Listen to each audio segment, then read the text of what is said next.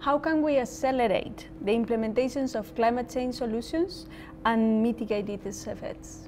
When governments are awake and they really implement with the policies, they take this and implement with policies, change can happen at large scale. Because climate change is bigger than one geography, but it needs governments to work together so they can work across geographies. And secondly, everybody needs to get involved. That includes businesses.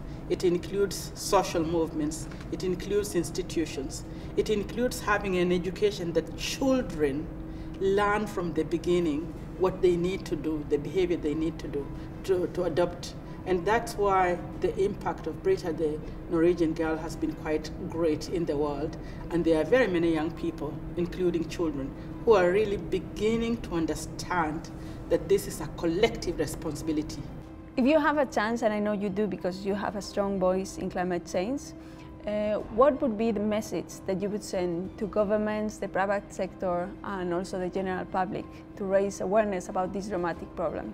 I would say to everyone in very simple words, get your act together. Save a future for the next generation. Take responsibility. I would say take the responsibility.